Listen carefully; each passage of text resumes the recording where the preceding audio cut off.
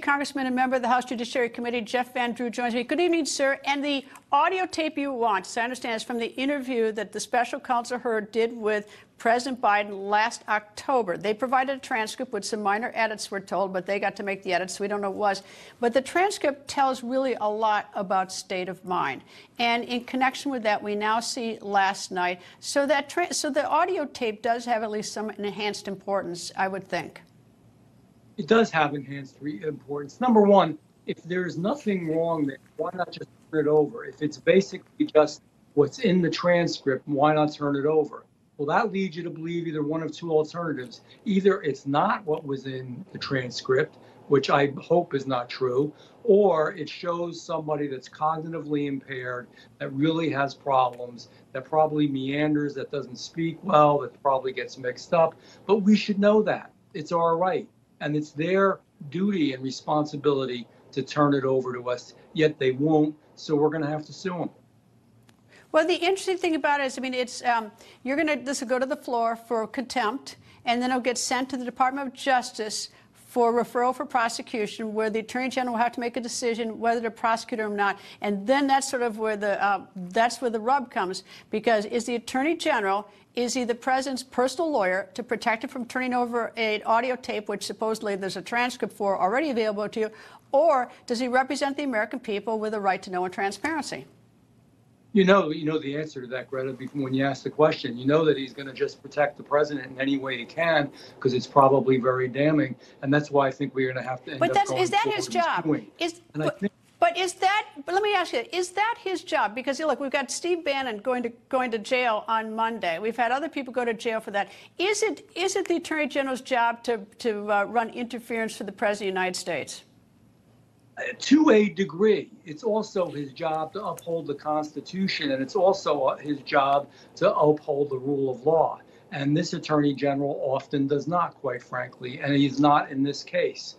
He should do the right thing here. He has a greater responsibility than just to protect the President of the United States. And you know what I'm tired of, Greta? And I see it all the time in Judiciary Committee, and I speak about it all the time. Justice for thee and not for me. And I know we hear it a lot, but it is true with this administration and their appointees. Steve Bannon goes to jail. But if you're on the right side of the political spectrum here, you're going to be okay. And I don't mean right by conservative. I mean right the right people. Yeah. Would you be agreeable as sort of a compromise position to go listen to the audio tape compared to the transcript that you have in your hand and just not have it released? Because, look, whatever it's going to be, if it gets out into the public domain, it is going to be used as a political weapon against the president, because nobody's perfect on any of these audio transcripts. Would you be willing to at least go in and listen to it, with the whole committee if you want, privately, without sort of disseminating to the rest of us? Because we do have the transcript. You can come out and say whether the transcript is right or not. I'd have to think about that, because, again, I mean, the transcript could have been damning, well, and in some ways was, by the way. So, we've only been allowed to read the transcript but not actually have copies of the transcript, because it is in the transcript when Hurd said that he's basically a well-meaning older gentleman with a very poor memory. And that's the reason, supposedly, they didn't go forward with the case, because the jury would be sympathetic towards him, and for that reason didn't think they had a good case. I don't buy that. I don't buy any of this. You have a responsibility. And when you are subpoenaed, you have to turn over that information. If the shoe was on the other foot, we would have to turn over the information. Well, didn't the ghostwriter also say that he's destroyed the audio tapes or not? Am I wrong about that? I assume the special prosecutor has his own copy, right?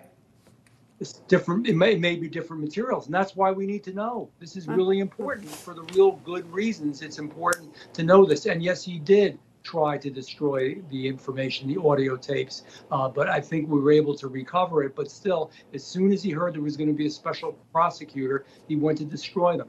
Again, Greta, if you're doing nothing wrong, why would you do that? That's when you start hiding stuff. That's actually not a particularly good sign. Anyway, Congressman Jeff Van Drew, thank you, sir. I appreciate it.